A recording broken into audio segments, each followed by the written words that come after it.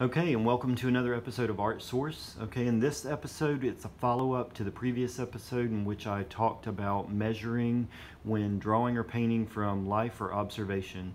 So you really need to watch that video first before you pursue this one. If you did not get a chance to see it, just go to YouTube and search my name, Micah Goguen, M-I-C-A-H-G-O-G-U-E-N, and then Art Source number 11, and it'll bring up the previous video. So building on that knowledge, what I'm going to do is I'm going to try and frame or perimeter this life object. And what I'm talking about is when I am looking at things in life or observation, I am basically trying to frame them similar to this so that I can translate it to the paper, right? Because there are no perimeters or boundaries around these objects. So I am basically creating one, but of course, we can or cannot carry around one of these. A lot of times we have the little viewfinders when we're doing plein air or whatever. But I'm going to try and teach you how to do it when you do not have that viewfinder or you don't have that frame. So I'm going to do the drawing just with a simple Sharpie because I want it to show up very easily for you. But this applies whether you're drawing or painting or whatever. Let me just tilt this up a little bit so you can see. Okay, and what I'm going to do is I'm going to first try and set my boundaries on the paper. Remember in the previous video I said try and set the boundaries in the first 10 to 15 seconds. So what I'm going to do is I'm going to try and decide how much negative space I want around the entire object. And looking through the camera right now, I do not want this amount of negative space here. I'm not interested in that.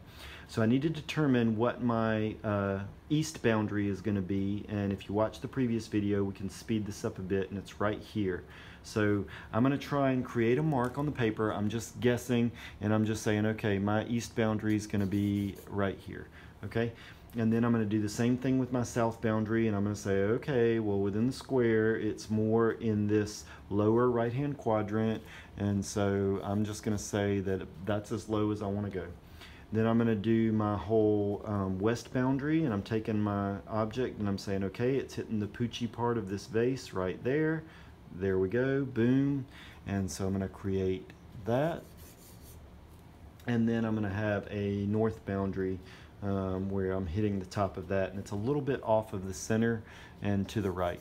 Okay, so what I'm trying to tell you is in the first 10 to 15 seconds I've established a north, south, east, west boundary, okay? And depending on where they fell, whether they were in the upper quadrant, lower quadrant, if you've ever gridded an image with me, then you know what I'm talking about when I'm talking about quadrants. If not, we'll create another video. So now that I've got those boundaries down, I'm going to do what I mentioned in the previous video where I connect. So I'm taking the brush and I'm putting it down until it hits the object and it hits another object. And you see that when it's touching these two objects, finally, it's creating a diagonal.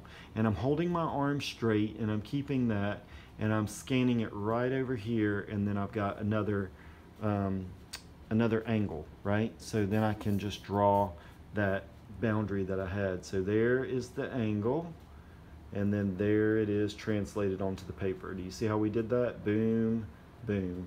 And then I'm going to do the same thing really rapidly because I don't want this to take forever, and I can do that, and I can say, okay, now I can shave off a little bit of that. There's another boundary, and then I can do another one. So now I've got this angle here. Sorry, it would help if I looked through the camera.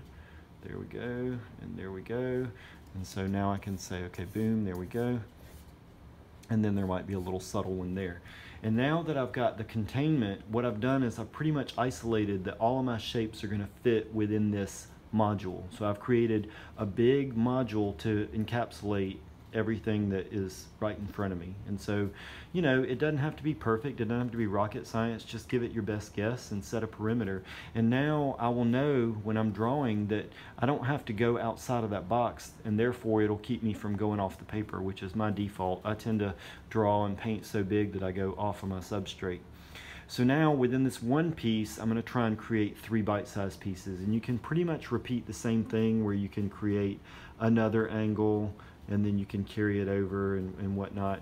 But we're going to go back to our basic shapes where we are drawing, and I'm trying to draw the containment of the one shape there, and then for here I see the cylinder, and this all goes back to other teachings that I've had. So if you don't understand it, just kind of let it go until I do another video. But you know, the 4 basic shapes, we're looking for the cylinder, we're looking for the module, the cone, the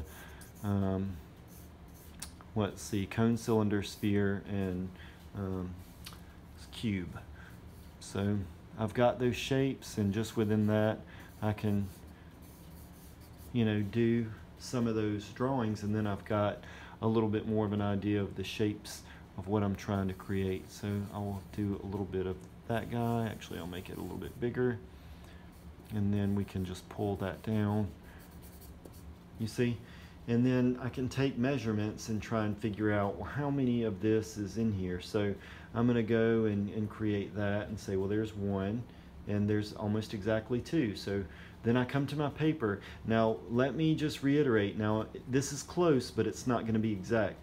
Do you see the amount? See, I'm moving this until it hits the top of the glass, and then I'm sliding my fingers down to make this segment be X, which is the amount of this bottle. And then I'm saying, okay, there's 1X, and then there's 1X there too. Now, it doesn't mean that this is going to be the exact size of this, although in this example or video it's close. But you may get to a point where, what if the paper was half this size? Well, I wouldn't have this bottle be the same size, because then I wouldn't be able to fit everything on this piece of paper, right?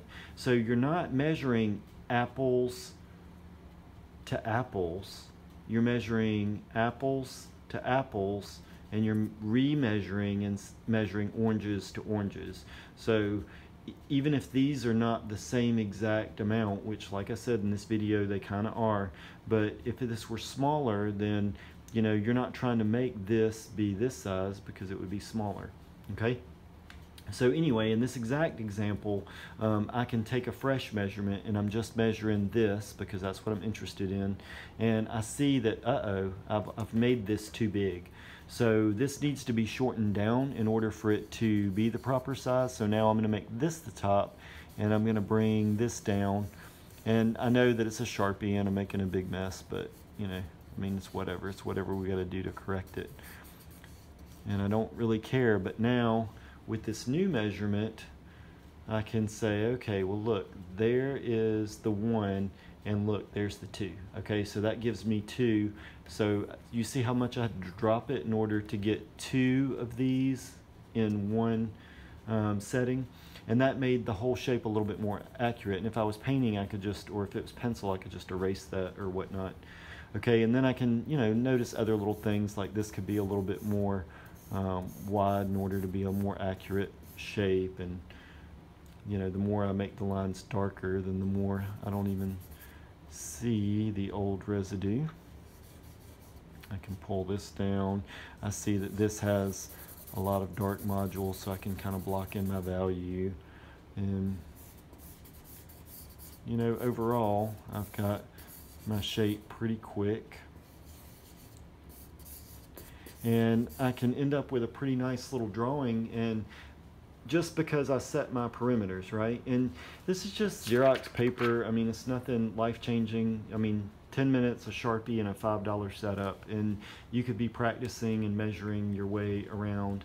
And then, you know, of course, adding your detail, but not until you've double-checked all your measurements to make sure that your objects are in proportion. But it's an easy, quick way to get more accurate with your drawing. And then, of course, anything that you learn on this, you can apply to, you know, figures, landscapes, whatever, you know. But these are just small little objects that you can draw that will give you an idea.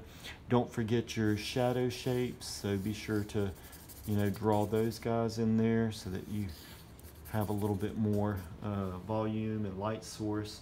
Because remember, I do have the light up here, so I want to catch that directional light and how it's casting the shadows on there appropriately.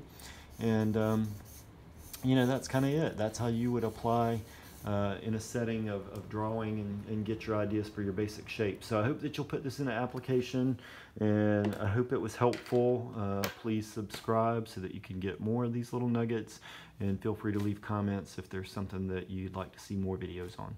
Thank you.